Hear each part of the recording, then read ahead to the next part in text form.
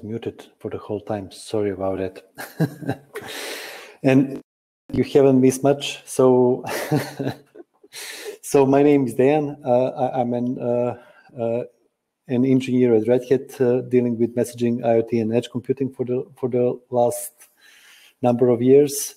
And today, with my colleague Hugo, who is a developer advocate and dealing with the APIs and messaging, we are going to talk about IoT and edge computing and event-driven architectures, how we can apply it to solve the challenges in those spaces, what Apache projects can be used, and how those are being used specifically for IoT and edge. So let's start from the beginning. What do we mean when we say IoT and edge systems? So basically, when you talk with different people, everybody have a different term on what edge is.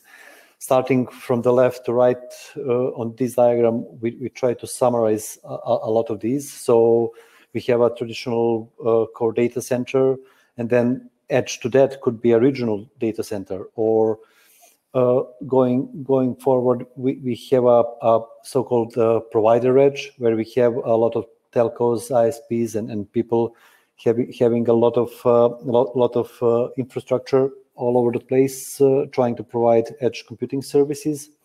And then we are also getting into the end user premises, and that's usually our manufacturing, retail, or office environments, where people also want to deploy edge computing software.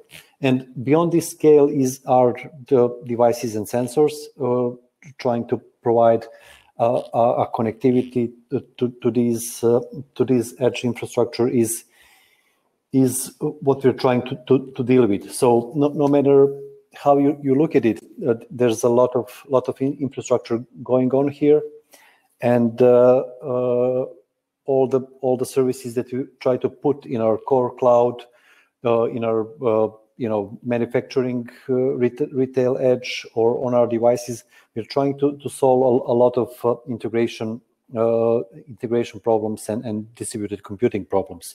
We can say that we are basically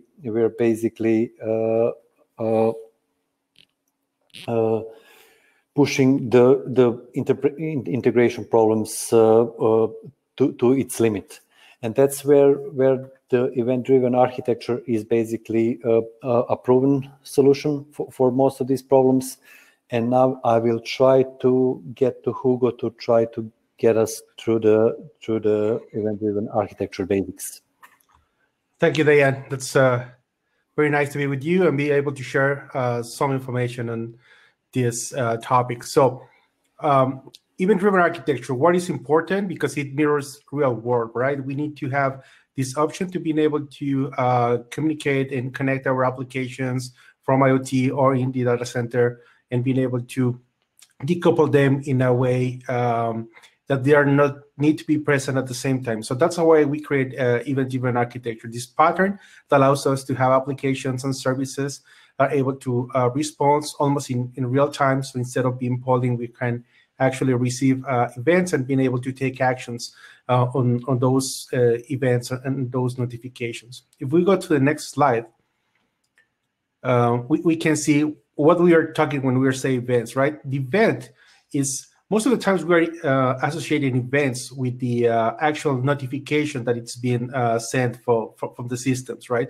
But most of the times, an event is something that changes and happens inside the system.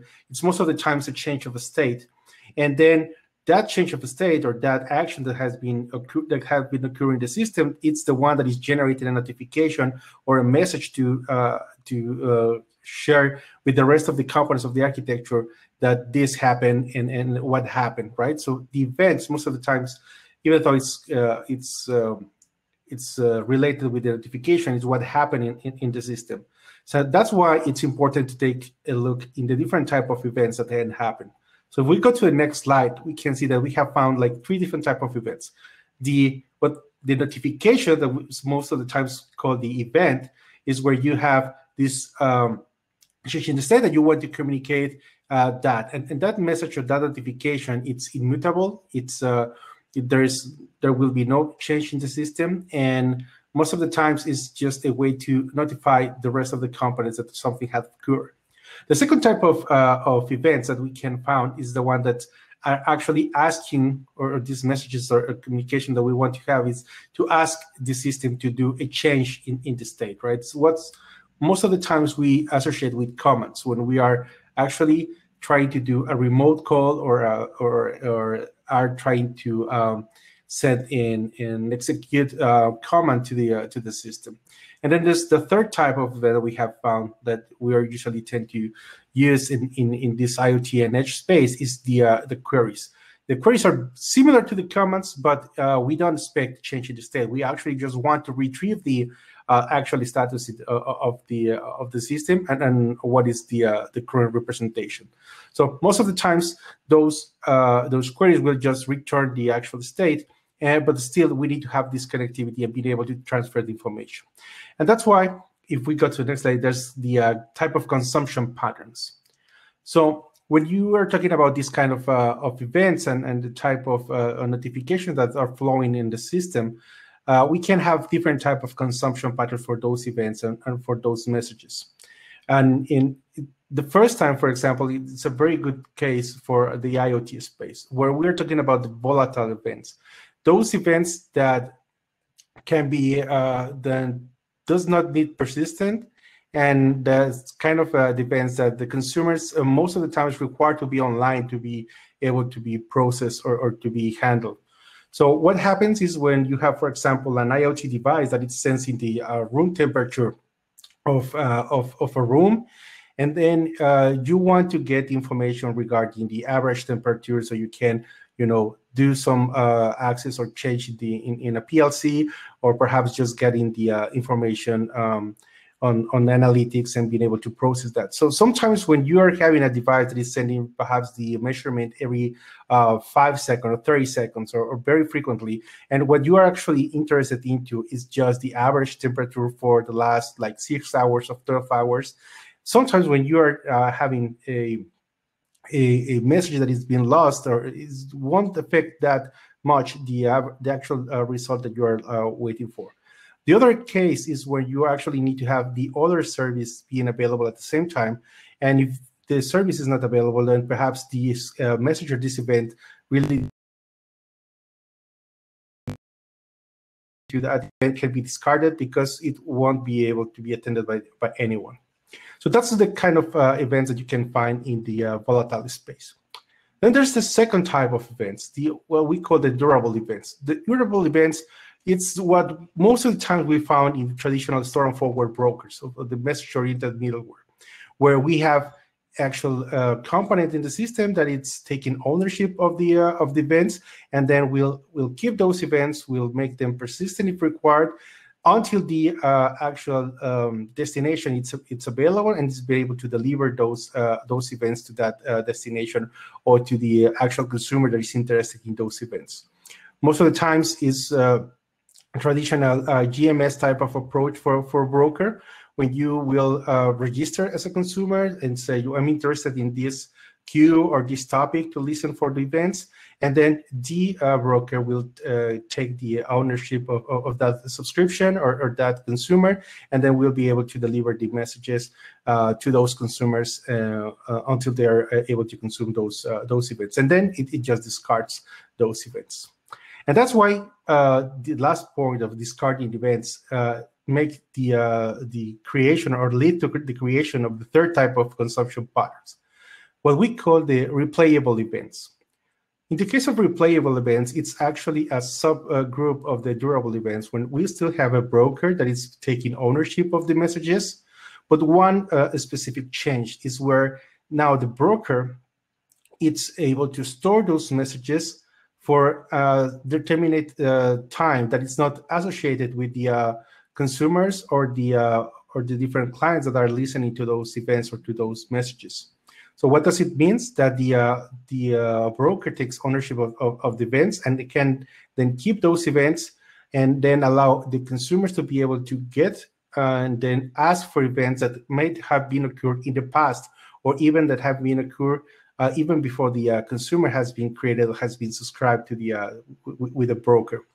And it's not only that capability that has that is available and replayable, but all those consumers that can move forward and backward reading those streams of events. So that means that it's not able to just read from the past, but if it needs to, they can reread the messages that they have already received.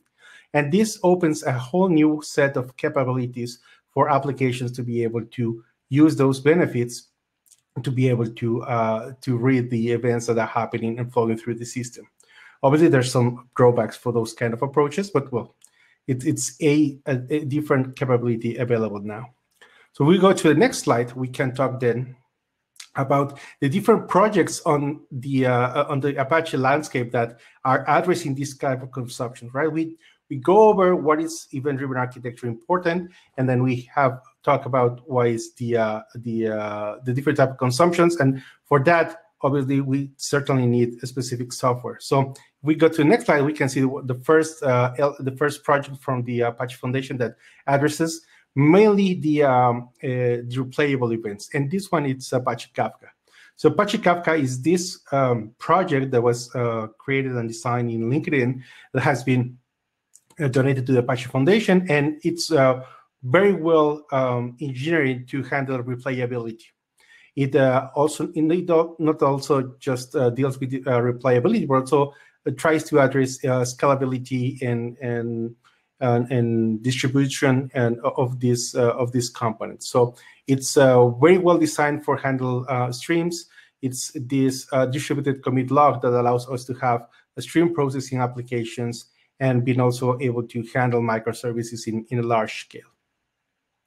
We go to the next slide, we can see that Apache Kafka is not just the core broker that we can have in the project, and with the producer APIs, consumer APIs, admin APIs, and management tools, but it's growing and it's even having a whole ecosystem that is getting all the benefits from its design. Like, for example, when having a Kafka Connect API, or for doing the connectivity between different systems and Kafka as the broker.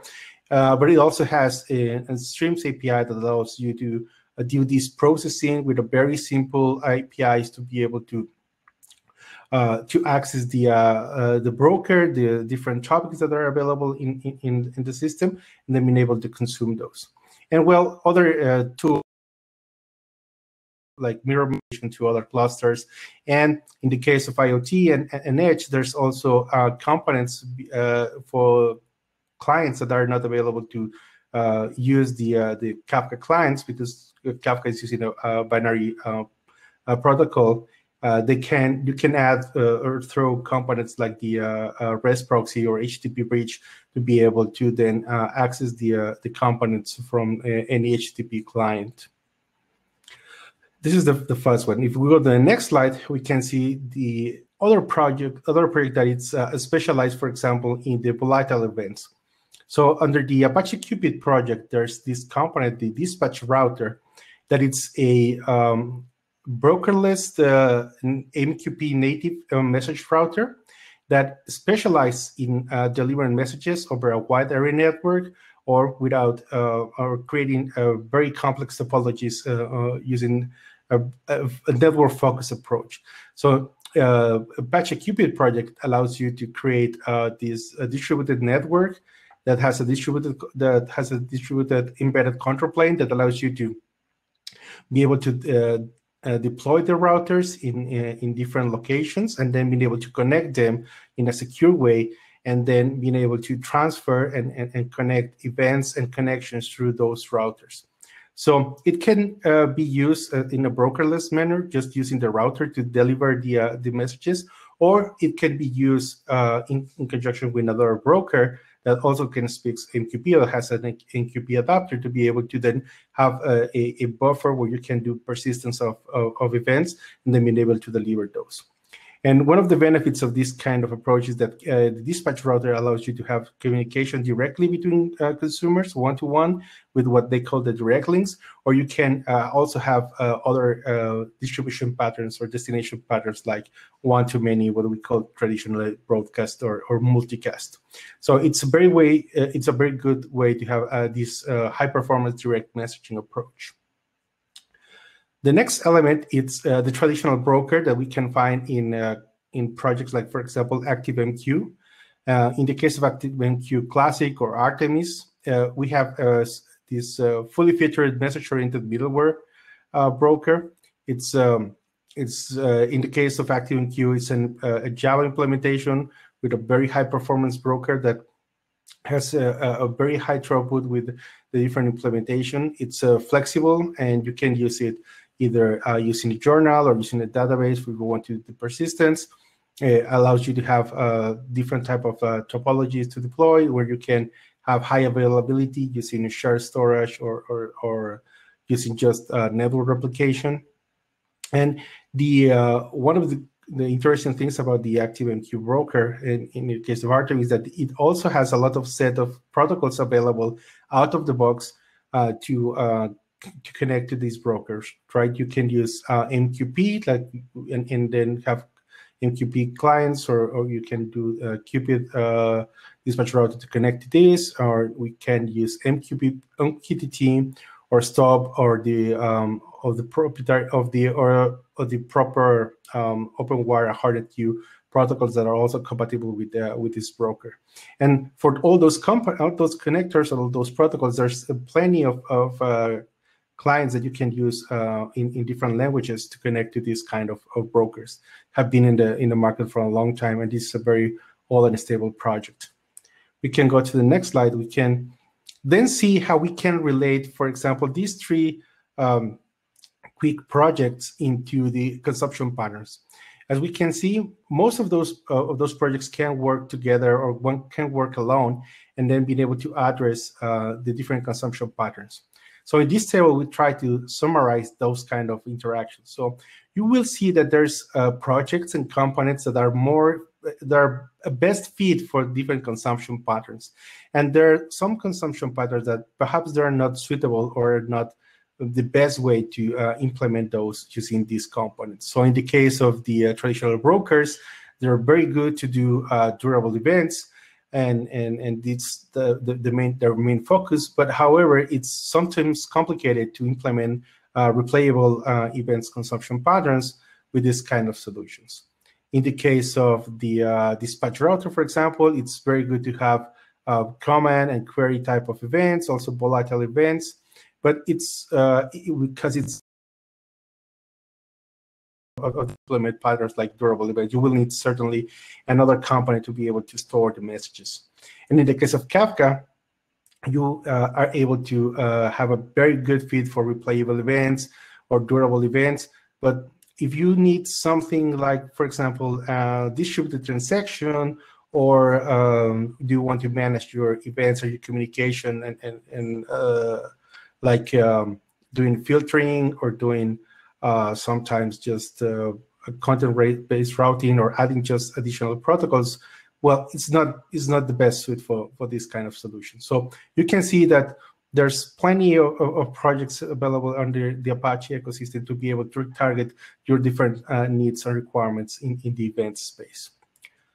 Dejan, can you tell us a little bit more about the use cases that then we can address and target with these components? Absolutely. So now we have the basis. We know what we can do with event-driven architectures, and we know the basics of the basic foundation, so to say, components that we can use. But let's now focus on a couple of use cases and challenges that we need to solve in the IoT and edge computing use cases, and see how we can actually apply some of these techniques and projects to them. So, for example, first thing we can talk about is edge networking, and what are we trying to solve here? In a traditional, in a typical edge computing use case, you have a lot of microservices running in a lot of different networks, right? So some of these will be in the cloud, some will be in the local, office building, some will be at your telco providers, and there's no way we can address these services directly as we are when they're running all in a centralized cloud computing environment, right? So the first solution people apply to this problem is to deal with this problem on the networking level, right? So we don't let's create all the VPNs to all the edge locations, so we can punch holes through the firewalls and let people access physically these private networks, and then let's add net layers to be able to translate addresses between them. Then let's do addressing using the DNS layer, so we can actually address our services properly. But what if we rethink this problem a little bit and try to solve it on a different way? As Hugo explained in the previous slide, so the Qpid dispatch router is not a typical broker messaging component that we always associate messaging with, right? It's a router, right? So, and it works in a similar principle as an IP router, but on a different level, on the layer 7, and on the AMQP level, right? So maybe we can try to solve all this problem on that level. And this diagram on this slide actually tries to show this. So basically, here we have a cloud, and we have two edge nodes. And what we don't want to do is to actually dial in to the edge. We always want for our edges to call out to the cloud on a physical network layer, right? And we can do that. So we can set up a router mesh that basically does that. So we have one central router in the cloud and the dispatch router in each of the edge nodes, and then the edge routers will call in and establish a physical TCP connection to the cloud, right? So we don't need the VPN anymore because nobody needs to dial in to the edge site anymore. But once we have this network mesh established, we have basically an overlaid layer 7 network established, and our services can communicate. So the service A can call out service C without even knowing its location, right? So it will all be transparently done through the AMQP overlay network and using the dispatch routers. So even if our so to say, networking connections are one way from the edge to the cloud. Once it's established, we can do whatever we want. And what else we can do is that we can do actually addressing on the layer 7. So we can address the services by their service names, for example, and not trying to resolve host names and things like that in order to reach out to our services. But do it more on the application level, do security on the application level, do monitoring and observability on the application level as well. So to actually do this, Red Hat started a Skupper project, which is an idea is to use a Qpid dispatch router and try to apply it to this domain. So basically provide all the tooling we need to actually provide these router meshes, right, and establish connections between them, and then provide a lot of proxies to say so that we can expose our services from different environments over this network. So if you take this diagram, so Kubernetes is a poster child for this. So you know, we can always talk about edge computing, but we can talk about multi-hybrid cloud environments as well, because those are in some use cases interchangeable terms, right? So if we have a multiple Kubernetes clusters, we can use Skupper to easily provide using the custom resource definitions and easily create this AMQP network crossing, overlaying multiple clusters. And then what Skupper does is that actually it can expose a service, Kubernetes service defined in one namespace, in one cluster, showing up logically, virtually, basically in other Kubernetes cluster. What will happen underneath is that Skupper provides also a lot of proxies for different protocols, so that, for example, your HTTP service from one cluster will show up as a HTTP service in another cluster, and when someone calls that HTTP service, the proxy will get the HTTP request, put it into the AMQP message, send it over the router network, find appropriate consumer of that service, right? Execute that service and do the same on the round trip back and get the response back to the original caller. So basically, we can see that you know, in these kind of use cases, Skupper allows us a lot of operational ease. So there's no need. So it's very easy to deploy it in a multi-cluster network. No need for advanced networking, so VPNs and those kind of things. There's no need for elevated privileges on the cluster, because everything is on the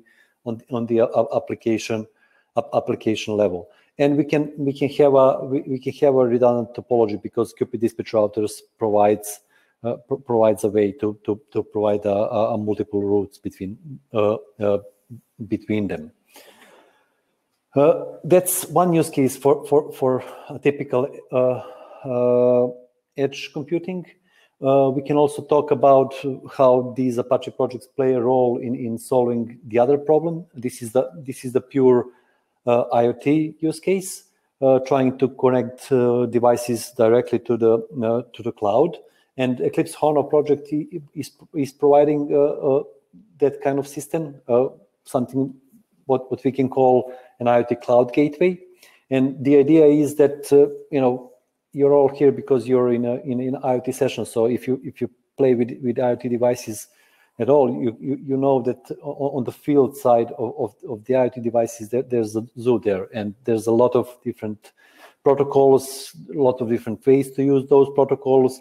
So the idea of our IoT gateway is to provide a uniform access of all those different devices and do the security and then normalize this traffic coming and going to the devices for the IoT cloud solutions. So that's what Eclipse Hono tries to do, and in addition, it tries to do it in a cloud scale way, so that you have a multi-tenant system that can scale to, you know, millions of devices.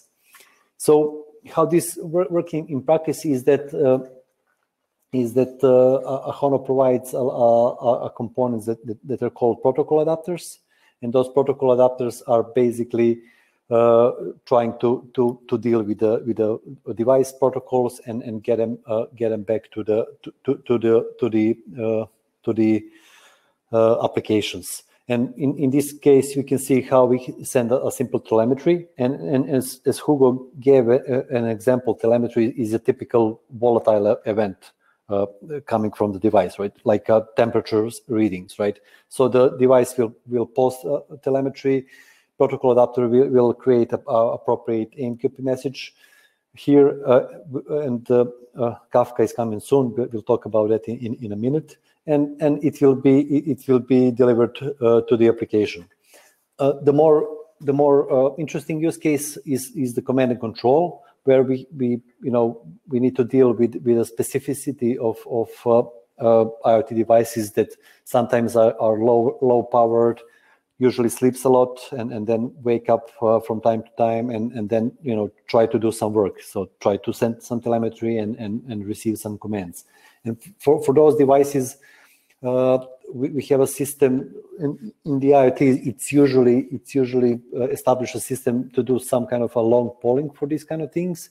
So the device will send some post and define the TTD, the time until disconnect. And in this case, like device is saying to the system, I will be online for the next 30 seconds, right? And that will get through the system to the appropriate application, again, similarly to the AMQP or the Kafka message. And in the reply, the application will say, okay, let me see if I have all my commands for this device to deliver. And it will deliver it to the protocol adapter, which will convert those commands back to the device through the appropriate response headers and response body. So why is this important is that we can see that we'll try to do as little state as possible in this, and this is to provide this scalability of this gateway layer of our cloud. So these commands are now usually the volatile events again, because we don't want anything to be stored here. The application, some kind of digital twin living behind the gateway, should deal with the state. And this is the architecture of Eclipse Hono.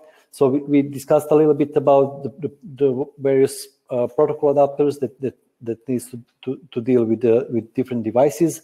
One more important component here is the device registry, which handles the security, authentication, and authorization of the devices. And we want to do that no matter what kind of messaging solution we're using behind this, because we want to do security based on the device and the identities and not the usernames and addresses or topics or anything like that. So people developing IoT solution want to have their security defined in terms of devices, their credentials, and what we can do with those. But as you can see, these orange squares are Hono specific components. Behind it, we have some kind of general purpose eventing or messaging solution. So today, that's a dispatch router and Artemis. So dispatch router handling the volatile part of eventing, going between the devices and the solutions, and the Artemis in that case storing and doing the storing forward for event types that needs that. And in the future and very soon, there's coming the Kafka alternative to this as well, so that people can choose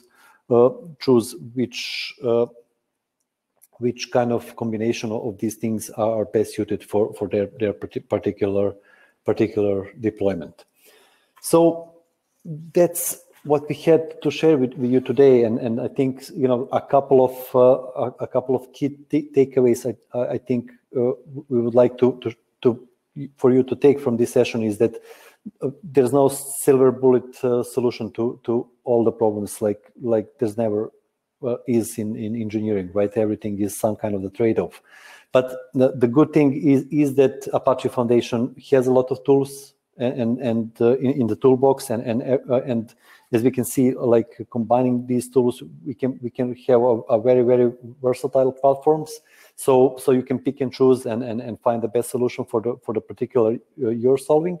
And even if you have all these tools, trying to solve a single use case is not something that requires some more additional thinking and work, like trying to solve the edge networking with Skupper, or trying to solve device connectivity with Hono. So, and we can build those specialized tools on this good foundation that are coming from the Kafka, ActiveMQ, and the Qpid dispatch router. So thanks, Hugo. Do you have anything else to add for the end? No, I think you summarized it very well. The idea is just to present some of the different components that are currently available out of the box to be able to be used, and also show you that if there's a specific need or a niche solution that needs to be implemented, sometimes you don't need to push all those requests or all those features into the actual components. You can create top of projects using those components as foundation, as Dejan mentioned, and then being able to build on top of that more specialized solutions, or solutions that are addressing specific problems or different problems, but benefiting from the underlying components. So that's why, in the case of IoT and Edge, you can still use the connectivity components, but also there's another layer like Hono or Skupper that allows you to then deal with the specifics on this. It allows you to have all these general purpose type of messaging components, but repurpose them to be able to connect and solve IoT and Edge use cases. So thank you very much for your time. We really appreciate, and we're open for any question that it might rise in the chat, or if you want to add any other comments. We're available on Twitter, so you can follow the conversation, and we can yeah. If you have interest in this, feel free to reach us. Yeah. Right. I'll also add some links in the chat. So if you want to follow Skupper.io, it's the webpage for Skupper project, and there's the GitHub link for Eclipse Hono. We also want to take a look at that project.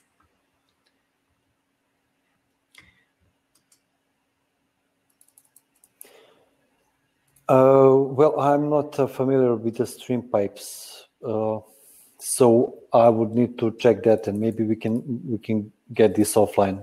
Hugo, I don't know if you have an answer to this. No, I'm not familiar with stream pipes either. But if it is it's a way to have a TCP connection, then Skupper is able to reroute that TCP connection on top of the networking.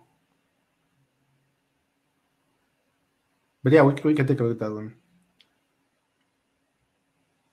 Okay, if you're using services on top of Kubernetes, then Skupper works with that, because it uses the abstraction on top of the Kubernetes services, and then allows you to do the plumbing and the connection underneath that with the Qpid dispatch routers.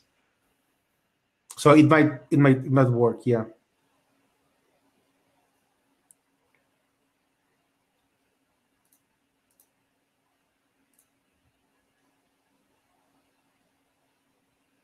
Yes, right. It should be if it is benefiting from services, I can expose a TCP connection that is Skupper. It will work with that, because it's handling that.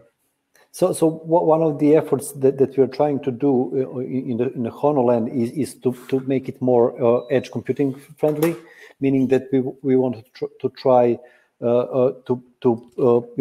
being able to deploy the protocol adapters outside of the main cluster, basically, and on the edge. And for that, the Skupper is also a solution. So basically, devices will connect locally to the edge node, and the AMQP network can stream. Basically, the Skupper can stream either AMQP or any other TCP protocol back to the cloud. But I'll take a deeper look into the stream pipes for sure. So thanks for the reference.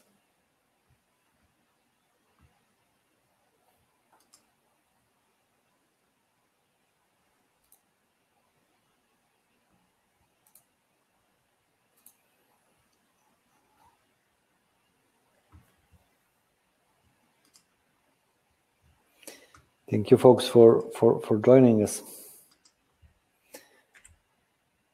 As I said, we'll be around, Hugo, probably more today because it's 9 p.m. here.